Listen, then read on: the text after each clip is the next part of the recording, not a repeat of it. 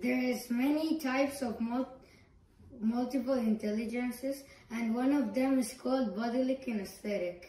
An example of bodily kinesthetic is in PE, when you try a new sport and you find out that you are talented in it. Another example is logical mathematical. You can find this in many subjects such as math and science. Logical mathematical means how easily you can learn new things and solve mathematical operations easily.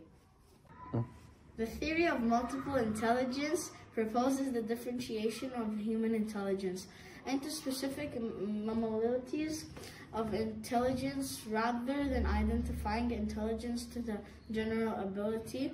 The theory has been criticized by many mainstream psychology of its lack empirical evidence, and it depends on Hudson. The quote from Howard Gardner said, "People are not born with all intelligence."